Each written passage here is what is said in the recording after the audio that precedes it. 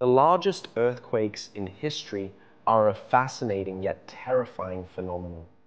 Take the 1960 Valdivia earthquake in Chile, the most powerful ever recorded, with a magnitude of 9.5.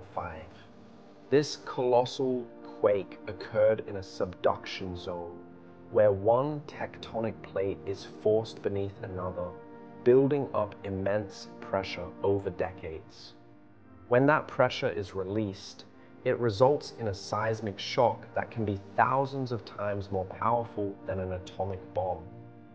Other notable quakes include the 2004 Sumatra quake, which triggered devastating tsunamis, and the 2011 Japan earthquake, both reminders of the destructive power of these natural events.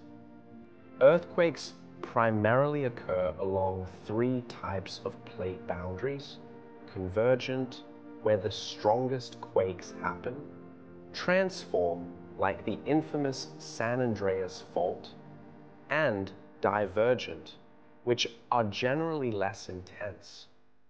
Aftershocks often follow these massive quakes, adding to the destruction.